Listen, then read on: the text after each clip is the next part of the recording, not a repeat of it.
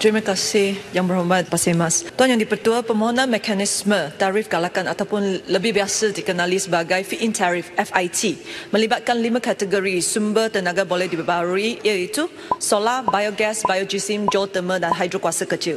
Daripada kapasiti 1,677 megawatt yang diluluskan oleh Sustainable Energy Development Authority (SEDA) di bawah FIT, sebanyak 566 megawatt telah disambung ke grid, dan daripadanya 380 megawatt iaitu lebih kurang 70% adalah daripada projek solar. Walau bagaimanapun, bermula pada tahun 2017, kuota bagi solar tidak lagi ditawarkan di bawah mekanisme FIT.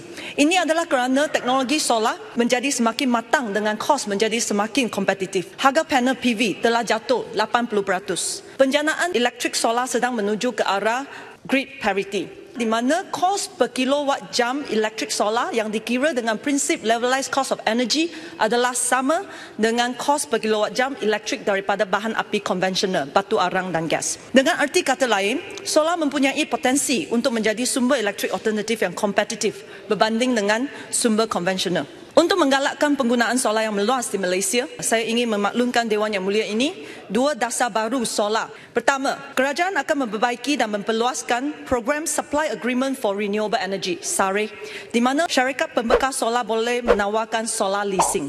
Dengan dasar ini, pengguna boleh menikmati zero upfront cost, iaitu tidak perlu bayar apa-apa untuk pemasangan PV, dan bayaran sewaan bulanan ataupun penggunaan tenaga solar kepada syarikat pembekal solar boleh dibuat melalui bil TNB. Bisnes model ini adalah lebih kurang sama macam kita beli handphone, tetapi sekarang adalah untuk solar PV panel. Bergantung kepada keluasan bumbung ataupun kawasan pemasangan PV panel, ada pengguna elektrik yang akan menikmati penurunan bil elektrik selepas pemasangan solar PV panel.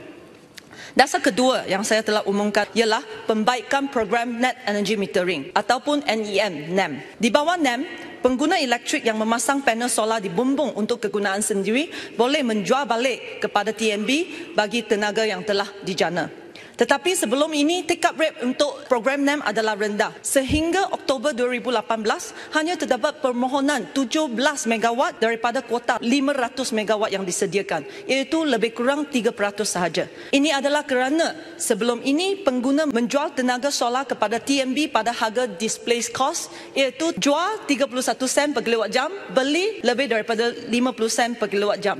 Ini menjadikan NEM tidak feasible untuk kebanyakan pengguna domestik, komersial ataupun industri. Kementerian ini telah mengkaji semula dasar lama NEM dan membuat keputusan bahawa bermula 1 Januari 2019 tiada lagi perbezaan harga jual dan beli elektrik. Pengiraan bil daripada TNB adalah berdasarkan prinsip one-on-one, di mana bil adalah bersamaan dengan penggunaan bersih, penggunaan tolak penjanaan darab tarif.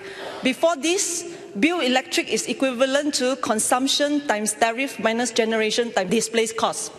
Polisi baru ini menjadi NEM lebih feasible dari segi ringgit and sen untuk pengguna elektrik. Dengan 2 dasar ini, kerajaan berharap kita akan terus memangkin perkembangan solar elektrik di Malaysia yang bukan sahaja boleh mencapai agenda hijau tetapi juga menjimatkan bil elektrik untuk pengguna di Malaysia.